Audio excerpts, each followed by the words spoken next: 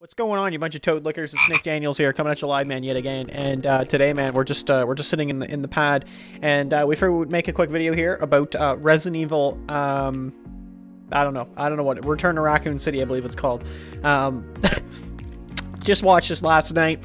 Pretty awful movie. Gonna be a quick review here, but basically spoilers, you name it, we're going in. So anyway, so what happened was I got talked into checking out this movie, man, and yeah, it was really bad. It was hideous. Now, there was a couple things about it that weren't really too bad, or like were like a good homage to, you know, to the movies beforehand, right? So like or to the games, sorry. And you know, they did that, but man, I got some points here that I'd like to just kind of go through, and I'm telling you, they ruined them. So the first thing I'm just going to say right off the bat, man, is the characters just suck. So they actually introduce, like, pretty much a lot of the main characters, and they leave out a few. So, like, Wesker's involved, you know, Chris, you know, Claire's there, Jill's there. There was, like, there was a couple randoms, you know, there was a couple, like NPCs that would have been in there. Like the police, I don't even know what you call him, like the chief, I guess, like that. You know, in the beginning of like 2, there's the guy like eating the sandwich in the big truck that crashes. Like, you know, a couple oddballs like that that obviously just die immediately, right? They got no point in the film. But yeah, so they had the characters, and just none of them I really felt anything from. Like Chris, I will admit, I think Chris, like if you were to relate it to the game, Chris would be the most like believable. Like I would kind of get that. Claire, yeah, okay, like Claire would be like the second. You know, she'd be kind of close, but like, I don't know.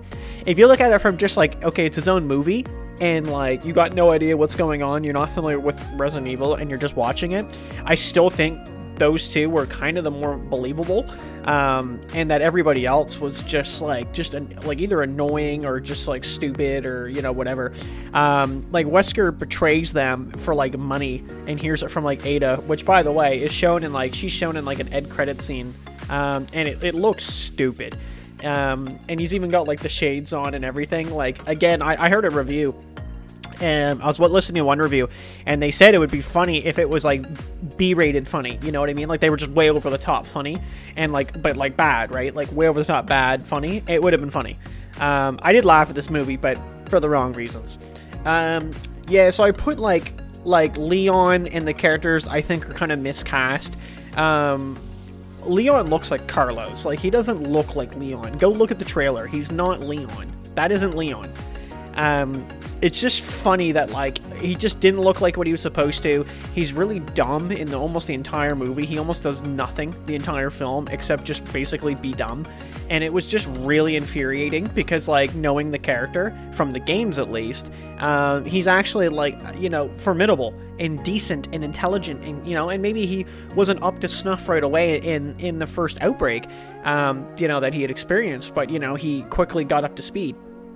Like the movie itself, for like plot, was just not that good, man. It clearly tries to take on like the first and second game, and I think they just crammed in way too much into about an hour and 50 minutes, minus commercials, or the advertisements in the beginning, the trailers. And like the police chief kills a guy that's on fire at one point in the movie, and just doesn't even question it or anything. There's no comment to it, and it was just really confusing to me that they did that, because, you know, in an ordinary city, you know, you don't think that would happen. So the only thing I could think of was that maybe he did that because he already knew what was going on. It just eluded me why he just took that guy out. The truck that I mentioned in the beginning, it crashes and explodes right in front of the police station with the door wide open, and Leon's just playing music on like a Walkman and can't hear it, doesn't notice it, whatever, because I guess he was like snoozing. And like, I'm just, again, like I was just watching that like an utter disbelief that like he just wouldn't wake up. Weird. So like I said, there was a lot of stupid jokes, mainly by Leon, actually, but Jill even makes one in the beginning where she's eating a sandwich and calls it a Jill sandwich. It was like one of the, like it was so forced, you know, on a lot of these. Like, I did genuinely try to go in and like the movie. I didn't expect it to be good, but I expect, like, I hope to like it, because, I mean, I paid for it. And I'm telling you, the jokes just ruin it for me. I like the idea, like, I'm not a horror movie fan, but I like the idea that they were going to go that kind of route, like spookier, scarier kind of thing, because I think that would have worked out for him. And I'll tell you, the one part of the movie that even remotely looked to me like something decent was inside the mansion, you know, because you had zombies coming out in the dark, you know, like, they literally posed a big threat. You know, a good point here that I have down later I was going to talk about, but is the city just being like a ghost town. So I was kind of surprised when you see so many zombies in this mansion. You know, the mansion itself, though, wasn't necessarily, I don't think it was done that well. You don't even see the guys reloading. They're just spamming shots, and it's like, I'm just shocked that, like, no one's, like, there was, like, a couple reloads in the whole movie. So again, just kind of, a couple things were a little bit sus, as you could call them. Like cheap jump scares in the mansion too. Like, it'd be like all dark and the zombie would be like, "Bleh!" And it's like, they never heard it running down the stairs or anything or freaking out. And as soon as it gets into it's so annoying, man. Like, it's not even really much of a jump scare because it just constantly happened. It was getting really annoying. Yeah, the CGI looked really bad. Sorry, I have my notes here. Just easier to remember exactly what I need to say, because I'm going to forget about this movie right after I talk about this. Yeah, no, the CGI looked awful, man, on a couple things, like the explosions and stuff. It looked like something like you'd use for free. You know what I mean? Like, you just Google. There's even, like, the dog doesn't look really good either. There's, like, one dog, one licker, and, like, I would call him, like, I guess it'd be, like, the tyrant at the end. Which, by the way, Leon's only moment at the end is on the train at the end, which I have points about this, but he runs in with a rocket launcher. Chris is, like, 2 feet from the thing and just shoots at it, and, like, nobody gets hurt. In an enclosed space in a train, yeah, I don't know. Yeah, and like I said, Wesker lives. He makes it out of there. I don't know. Wesker was more of, like, a jokey character.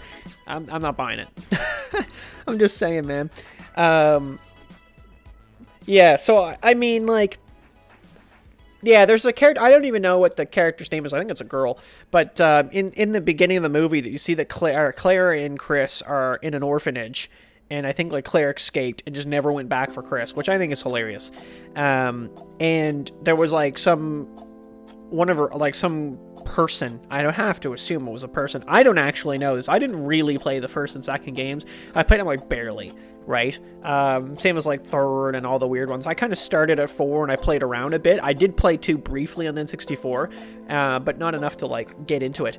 So I didn't know who this person was, but you see them in the trailer and they've got, like, skin or something over their face, and they're, like, briefly shown a bit and then nothing more really into it. Now at the end of the movie, like, it's supposedly they, like, destroy the city, and you don't, I could never tell what happened. Like, did it get nuked? Did it get bombed by a missile? I have no idea, and it was super frustrating because I had questions and I was like, dude, I would love to know what's going on here, but it's not, the information's not provided. Like, there's more I could say about the movie, but I think I've got the gist of it down. I kind of want to wrap this up before 9 minutes here.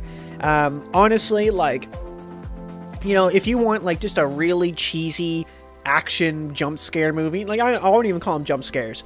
Like, it's not a horror. I guess it's supposed to be like a horror movie. It's just like, yeah, like something slightly spooky that most people won't even... I mean, I don't even watch horror and I don't like horror movies, and I didn't find it scary. It was just like, it was more annoying. Then check this out. Yeah, if you just want something you can have a good laugh at. It was definitely not something I'd ever take seriously, and especially if you're a fan of the games, there are nods to the games, which is respectful, commendable. But the overall movie to me just fell short. You know, and it's exactly what I thought was going to happen with it. A lot of times these video game movies do not go well. And by a lot of times, I mean almost all of them.